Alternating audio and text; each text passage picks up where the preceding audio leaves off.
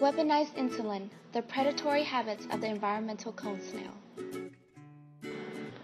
The geographic cone snail, or Conus geographus, is a predatory marine snail found in tropical seas and oceans worldwide. It primarily preys on small to medium-sized fish that can fit inside its stretchy mouth. The geographic cone snail is not known to move quickly, so it has evolved to catch its prey by releasing and immobilizing venom into the water. This venom was recently found to contain a unique type of insulin that causes the prey's blood sugar to plummet. As the insulin triggers the uptake of glucose, the fish becomes lethargic and thereby easier to catch. The slow-moving cone snail can then approach its sluggish prey and pull it into its stretchy, elongated mouth.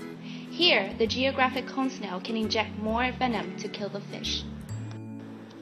The geographic cone snail has earned the nickname the cigarette snail from its predatory habits. This nickname is based on the exaggeration that a person stung by the snail would have enough time to smoke a cigarette before ultimately dying. Recently, a team of researchers pursued an explanation for how the geographic cone snail immobilizes its prey. Dr. Helena Savavi and her team investigated the gene sequences of all the proteins found in the venom of the snail. What they found was a sequence that closely resembled the hormone insulin. Chemical analysis revealed two transcripts called C. geographus insulins 1 and 2 that matched the insulin of the animals the snails preyed on. Further study indicated that CONE-INSG1 insulin 1 is similar in structure to fish insulin, whereas CONE-INSG2 insulin 2 is similar to molluscan insulin. Dr. Savavi hypothesized that cone snails choose to eat either fish or mollusks based on which form of insulin they produce. To test this theory, the researchers conducted controlled experiments. For the control group, the scientists used a species of snails that does not produce any venomous insulin. Insulin-producing cone snails served as the experimental group. The researchers found that the mollusk-eating snails only express the molluscan-like insulin, and fish-eating snails only express the fish-like insulin. Therefore, Dr. Savavi and her team concluded that the type of insulin expressed in the venom gland correlates with the cone snail's feeding preference. To confirm that the geographic cone snail uses insulin as a weapon, the scientists tested a synthetic form of the snail insulin on zebrafish. The results of the experiment are displayed in this graph. Section A illustrates that the insulin from the cone snail can return blood levels to their set point. The scientists demonstrated this by inducing hyperglycemia in zebrafish using streptozotocin. They then treated the fish with either human insulin or cone snail insulin. This graph clearly shows that the cone snail's insulin is capable of decreasing the blood glucose levels of the fish.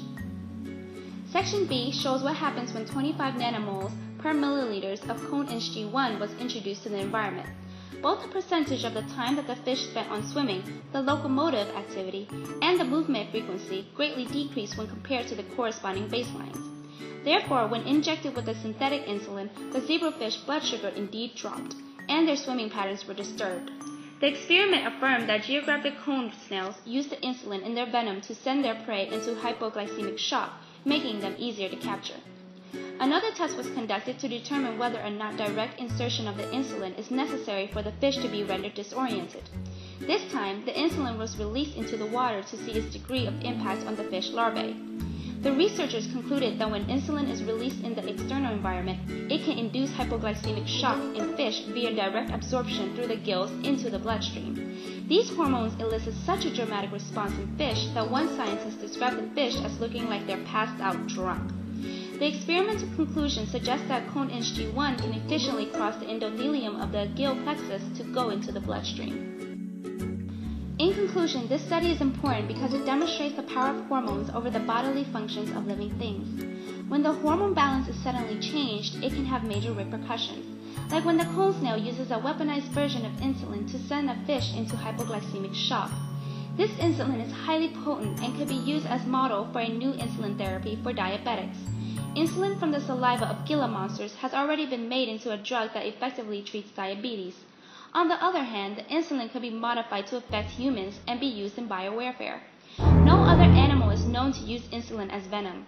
This class of insulin seems to have evolved to give the slow-moving geographic cone snail an advantage when capturing prey. We hope that you have enjoyed this video and learned something new about the geographic cone snail and its interesting hunting methods.